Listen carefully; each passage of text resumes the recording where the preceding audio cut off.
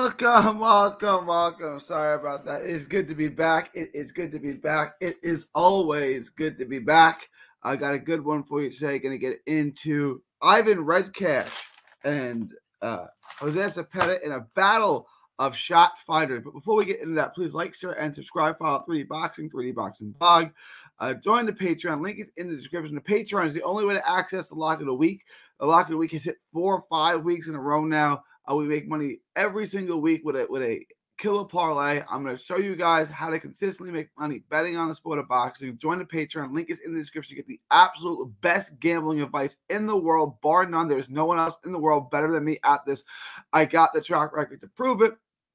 Guys, join the Patreon. Link is in the description. $5 a month. It gets you Lock of the Week. It gets you all the perks. It gets you the updated props. It gets you asked to Bookie anything. It gets you request a video, one that I haven't done. Let me know what you guys want. I will get to it for you. Also, subscribe to the other channel, Texas Boxing Scene on YouTube. That's Texas Boxing Scene. All proceeds go to autism research and recovery. All right, let's get into today's show. Redkach and Zepeda, a battle of shot southpaws. This fight would have been interesting in 2018. At no point since then would it have been interesting. It's not interesting now for a number of reasons.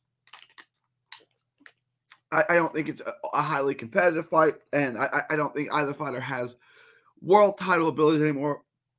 Though I do think Zepeda was once arguably the top 1 or 2 or 3 best 140-pounders in the world. However, those days are gone. All right, let's get into Redkach, who I think is just shot. Slow southpaw, lunges in, slow feet. There's just not flat-footed. There's not much left. He doesn't really throw much anymore. He very low punch output. He looks aged and shot.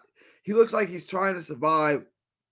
He still has pretty good timing on his counter shots, and he's still got somewhat of a brain for the game, and that's going to be the last thing that goes for him. He's absolutely shot as a fighter, but you can still see that the craftiness and the professionalism that held him that took him to a world-class level where he was in the ring with some of the best guys in the world. He seems to not be able to let his hands go anymore, which is a bad sign neurologically. That could be a bad sign. I wish he wasn't taking this fight. I think he should not be in a ring. He's 37, which is old. I mean, it's not ancient, but it's pretty old. He's stationary. He's easy to hit. Now when you hit him, he covers up a lot, right? Like that. The angles and the footwork he used to hit you with is gone. He wants to come forward. He's a come forward fighter by nature, but he's very, very easy to push backwards. He's easy to push around. He's one punch at the time. He's not a big combination puncher. He's not a big puncher, period.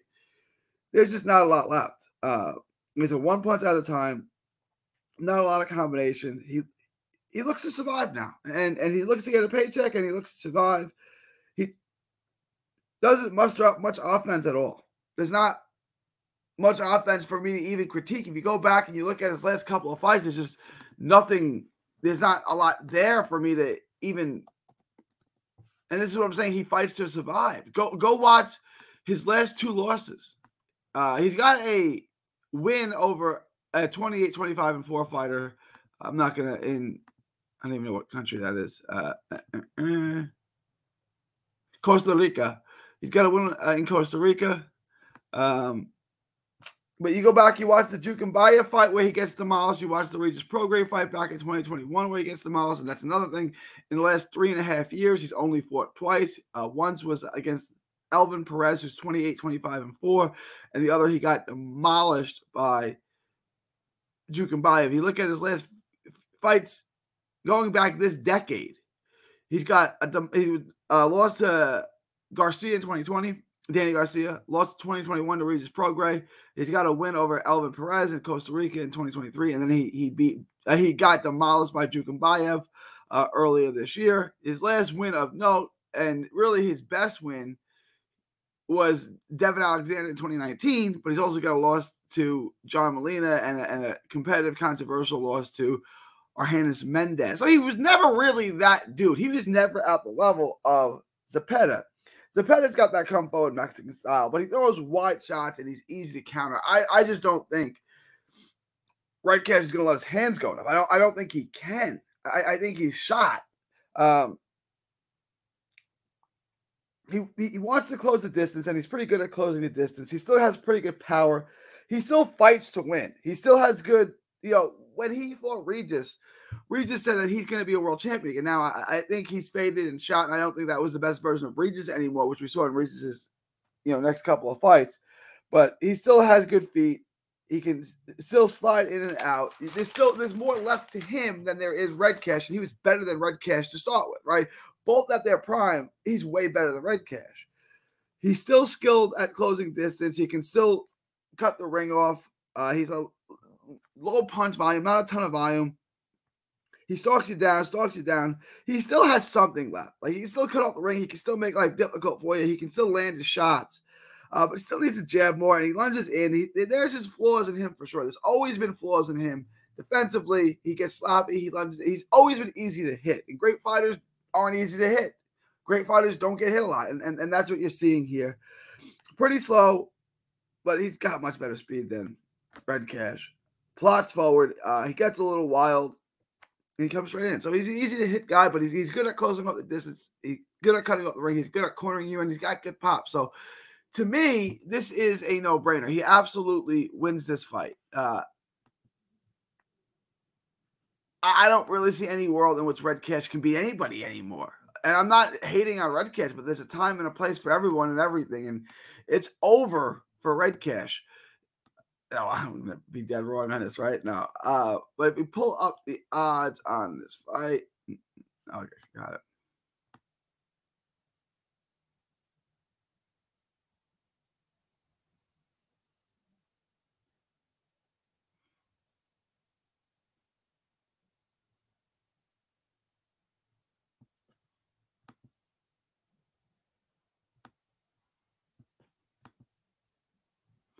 Minus 750.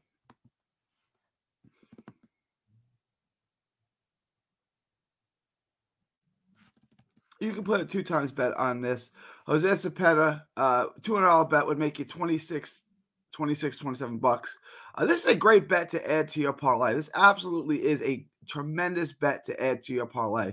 I'm completely confident, and I don't like betting on shot fighters, but one fighter is completely shot and the other is just normally shot. So I would feel confident. I would probably even take Zepeda by stoppage if you can find a prop for that. I do like it that much. Let me know what you guys think. That's what I got. I got Zepeda. I like Zepeda by late stoppage. I think he wears him down. I think he stops Redkach. But let me know what you guys think. He's been stopped by Jukenbaev. He's been stopped by Regis. I do think Zepeda gets late stoppages. Zepeda can hit. Zepeda can still bring the pressure, cut the ring off. There's still a lot of things Zepeda can do. Let me know what you guys think. Leave your thoughts, comments below. Please like, share, and subscribe. Follow 3D Boxing, 3D Boxing blog, on all forms of social media. If they do drop the props on this later today or tomorrow, come over to the Patreon. $5 a month. I'll show you what props to bet so we can make even more money on this fight. But for now, just take him. If you standalone bet, I love him on the money line. Add it to your parlay. It's a great bet to parlay with. Let me know what you guys think. Thoughts, comments below. Please like, share, and subscribe. Follow 3D Boxing blog, on all forms of social media. It is September 5th. It is my mom's birthday. So right after I get off the phone, I'm going to call my mom, wish her a happy birthday. From Texas to the world, thank you, and God bless.